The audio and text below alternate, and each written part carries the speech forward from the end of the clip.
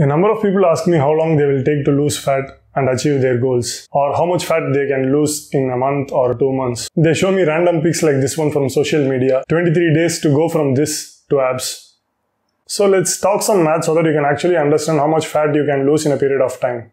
To begin, a gram of fat is 9 calories. Say you are on a calorie deficit of 200 and the deficit is almost completely from fat. Then you're going to lose approximately 20 grams of fat in a day. Say the deficit is 500, then you're going to lose approximately 50 grams. Say the deficit is 1000, which it shouldn't be under normal circumstances, but say it is.